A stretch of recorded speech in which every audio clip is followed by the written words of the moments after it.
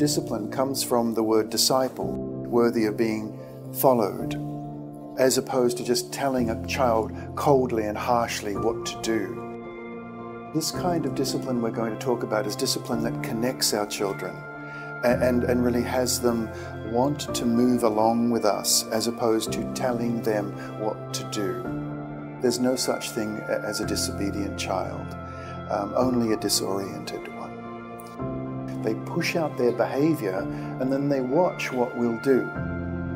If we shift our reaction into, that's outrageous, they will pick that up and we move ourselves out of a possible de-escalation pattern, and we immediately start connecting with the child, because the child recognizes that we're not going to shout at them, we're not going to be scary, we're not going to do all that stuff that we've done over and over. Shouting at them, getting frustrated with them, is going to disorient them even further, right? Even further. So what I'm suggesting is understanding that is a game changer right there.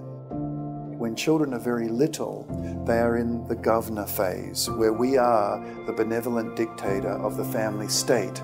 And the family state, it's small, it's Rhode Island. By third grade, they're waking up to the world. They're seeing stuff that's going on around them by about 9 years of age. So our discipline needs to shift, and the metaphor I use there is the gardener. It moves from the governor to the gardener.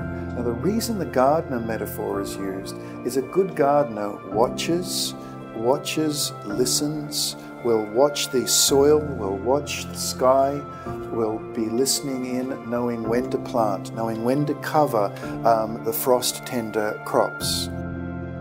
The guide metaphor, I think, is a helpful one, is that if we can, with our teenagers, come alongside them, and when things go wrong, and when there's discipline needed, when something has really happened that's not okay, you come alongside a kid, you moor your canoe alongside them. What they're really interested in is their direction in life.